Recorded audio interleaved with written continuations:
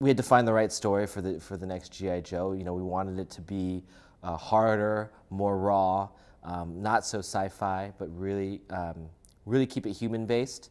That the characters were going through individual struggles, not just as a group going to go get something, but as individuals struggling to be great human beings, struggling to be great leaders, struggling to be heroes in their own worlds, whether it's to their family, to their friends, or to the Joes, or to the country, or to the world.